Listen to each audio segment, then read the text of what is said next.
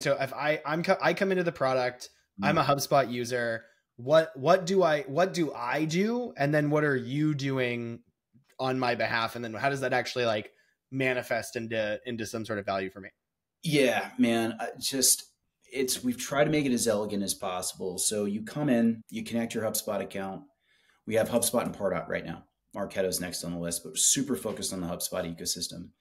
You just hit connect. There's no like setup. There's not like an integration process. You don't need to talk to anybody in order to get it set up. It's dead simple. It takes about 90 seconds. At that point, what happens is we go and get basically everything that lives inside your HubSpot instance. But what we're really focused on is, all right, here's this record that comes over and it's Connor. All right, I got this record. Show me every email open, every click, every site visit. Are there notes following sales calls? Give me everything. And what we do is we use all that to build an interest graph. And for anybody who's been to some degree engaged with you, your customers, certainly people who are mid-funnel and down, people who have been like longtime newsletter subscribers, we end up picking up, 50 to 150 insights per person. So we build this really interesting interest graph. There's a secondary piece of the proposition where for people that you maybe don't know very well, maybe they're totally disengaged or they're brand new prospects, we do have a LinkedIn data enrichment package that's inside the product. So these are people I don't know much about. Go get their full profile and their last 90 days of post behavior. And then, right. So you can kind of go from cold to hot. Oh, dude, I don't think that's like a sub bullet. That is very cool. Yeah. Look, I mean, it's, you just got 5,000 SDRs kind of overnight, right? Like that's the rip. And that's not my line. So I'll give credence to our advisor, Mike Weir, who just recently is the CRO over at G2. And the dude like is so good at packaging up what it is that we do and saying it to other people. So thank God he's around. So thank you, Mike. But that data all ends up coming back and creating this really interesting interest graph. And then we automatically suck in all the customers' content. So blogs, case studies, podcasts, webinars, white papers, whatever they have.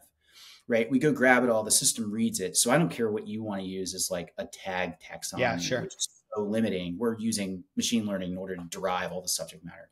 And we go, well, I saw what Connor was engaged with.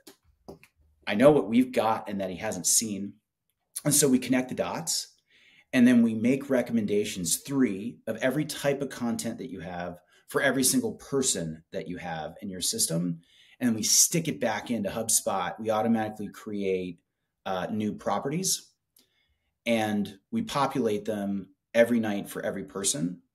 So you get a headline, a link, and an image property for each of those recommended items. So for us, we have blog posts, we have podcasts here too at ATC, and we actually also have a syndicated feed. So we have a syndicated news service that comes into the back end.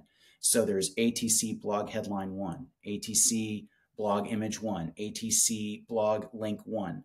So when I go and I write like an email template or a landing page or a chatbot response, the same way that you're used to using like, hey, first name, there's now, all right, we've got this really cool stuff. I was thinking a little bit about where you are in the business right now.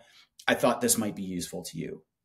Blog headline 1, blog link 1, blog image 1. Maybe a podcast, maybe a webinar, maybe a case study, depending upon kind of like who you're talking to and when.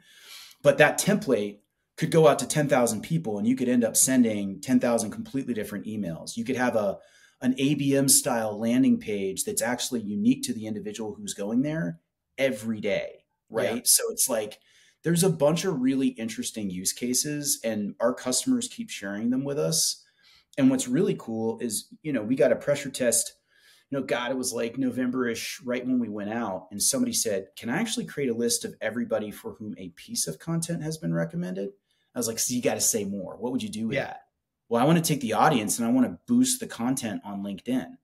We're like, oh, that's so cool. Oh, yeah. That's like perfect. And then, so we put a little button on every content item in your entire, repo that lets you export the content audience in a LinkedIn CSV format.